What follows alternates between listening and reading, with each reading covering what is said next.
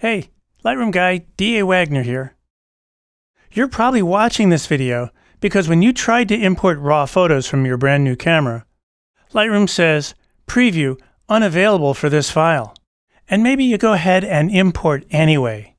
And Lightroom goes through the motion of importing, but then a dialog pops up with a list of your unimported photos that says, the files cannot be opened by Lightroom. It doesn't matter which version of Lightroom you're using. The Adobe DNG Converter may be your solution. It's available for both Mac and PC. And this is how you can modify photos to the universal DNG format that Lightroom can see. So let's get started, and I'll show you exactly how easy this process is. So the first thing we're going to do is make a new folder on our desktop. Let's give it a name, and remember the name and where it is because we're going to refer back to this later. The next thing we're going to do is connect your memory card to your computer with an external memory card reader or with your camera, and locate the photos on the memory card. Copy these photos to the folder that you created on your desktop for now. Next is downloading the Adobe DNG Converter. If you happen to already have the Adobe DNG Converter, download this anyway. This is updated frequently with new camera raw data.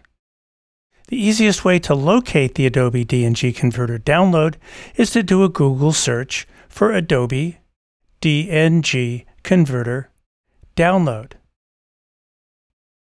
Look for the Adobe DNG Converter, Adobe Help Center. This is the result you want to select. Scroll down to the Adobe DNG Converter. Choose Mac or Windows. Select the Download button, and then the second Download button. Install and open the Adobe DNG Converter, which will be located in your Applications folder. And number one in the Adobe DNG Converter is to select the images to convert. This will be the folder that has the images on your desktop from your memory card. Step number 2 in the Adobe DNG Converter process is to select a location where you're going to save your converted photos. So in this pull-down menu where it says Save in Same Location, choose Save in New Location, and this will open up a window where you can navigate over to your Lightroom Master Library. And you're going to create a new folder here and give it a title. And create this, select it, and remember where this is because we're going to use this folder to import our images into Lightroom shortly. And the last step here is actually to do nothing.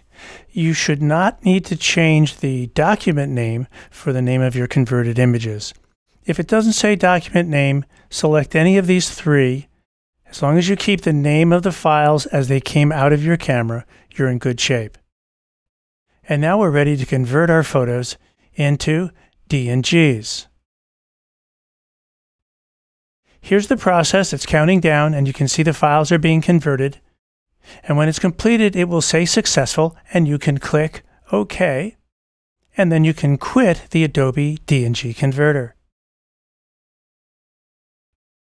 And now for the last part.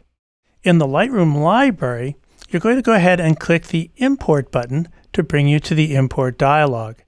And here's where you will navigate to that folder you created to export your converted photos to.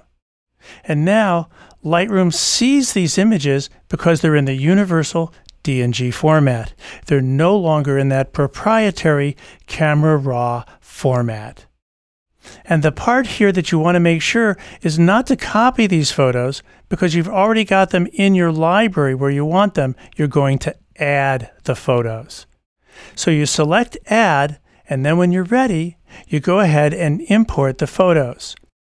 And Lightroom will add these photos to your Lightroom library instead of copying them. Because you created a folder within your Lightroom library, there was no need to copy. And here are your photographs in your Converted Photos folder. Now the process is simple.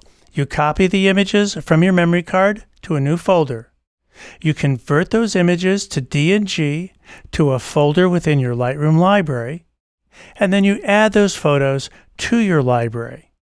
So the next time you have a new camera and you can't import those photos into Lightroom, you now know what to do. The Adobe DNG Converter. And oh, by the way, I didn't mention this, but the DNG Converter is free.